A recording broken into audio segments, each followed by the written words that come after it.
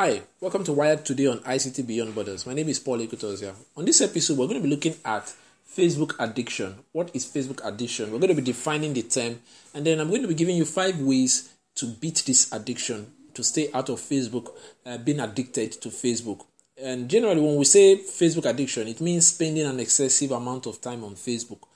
Typically, it involves a person using Facebook, the person's use of Facebook interfering with important activities in life, such as work, your school, or maintaining relationships with families and real friends. Addiction is a very strong word, and someone can have a problem with Facebook without having a full-blown addiction. Some people call this emerging type of addictive behavior Facebook addiction disorder, or FAD. But the syndrome is not widely acknowledged as a psychological disorder, though it's being studied by psychologists.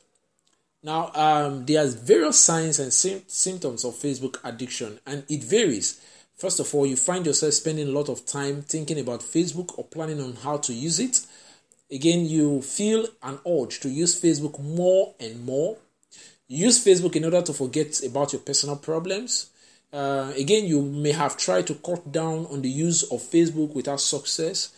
You become so restless or troubled if you are prohibited from using Facebook, or if you have issues, probably you have a network issues or you have data issues. You just find yourself becoming restless, and you use it so much that it has a negative impact. It begins to have a negative impact on your job and on your studies. The first thing is that you have to control your excessive use of Facebook, and there are some 5 strategies which I'm going to share with you now.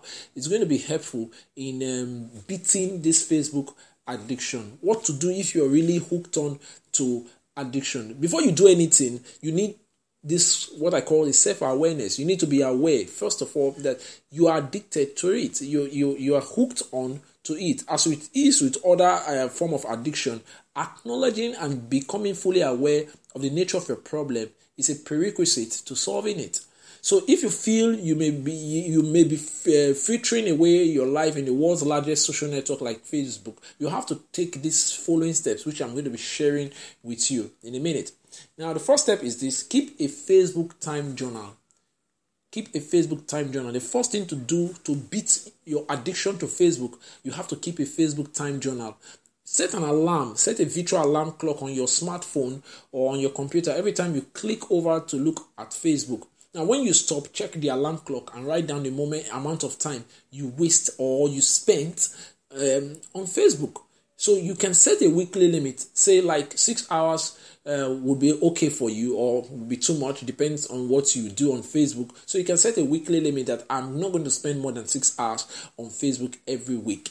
And then you can decide to mete out a self-punishment upon yourself anywhere you go. So all you need to do is just set a time journal by putting an alarm clock on your smartphone or on your computer each time you visit Facebook, and then you'll be able to check the alarm clock and check the time you spend every week or at that moment on Facebook. Number 2 step is you're going to try to use the Facebook block software. You can download and install any one of these many software programs that let you block Facebook and other internet time wasters from being accessible on your computers. You have numerous softwares around there. Self-Control is one of them. Self-Control is a very nice software that works on Apple computers. You can use it to block access to an email or to a particular website for any amount of time you choose. All you need to do, you just download them. Another one is Facebook Limiter. Facebook Limiter is another fantastic software which you can use to block your Facebook and limit the access time you have to Facebook. Now, the number 3 step again you could do to break this addiction is to get help from your friends. You can get your spouse or your boyfriend or your girlfriend to set a new password for your Facebook account and promise to hide it from you for at least a week or 2. You can try that and then to see how you could begin to adapt to the new change. It's cheap actually, and it's one of the easiest way to block yourself and to unblock yourself, to block and unblock yourself of Facebook. And it's like you going into a sweet talking mode whereby you have time to do other things. You have time to spend more on your relationships, on your work, on your career, on your job, and on your academics if you are into all that. Now, the number 4 step I would want to share with you is for you to deactivate Facebook. you can just go ahead and deactivate your Facebook. If none of the above is helping, none of the above 3 steps I've given to you, then all you need to do is just sign into your Facebook temporarily and suspend your account. You just temporarily suspend your account, or you deactivate your Facebook account. Now you can go back to your Facebook account settings page and click on the last option, delete your Facebook account, or to suspend your Facebook account until you are ready to rejoin. So you can actually deactivate your account, and then whenever you're ready to, you feel fit and you feel able to control your addictions, control your the time you spend on Facebook, you can go back and then reactivate your account by simple signing in. So you can actually deactivate your Facebook account. It doesn't really delete you out of Facebook. All it does is just keeps you shut down and keeps your profile off radar, and you won't be able to do anything on Facebook. Now the last step I want to give to you is delete Facebook. You can also delete Facebook. If you have done everything, the entire 4 steps I've given to you before, and it's not working, you can decide to delete your Facebook. If all things fails, permanently just quit Facebook.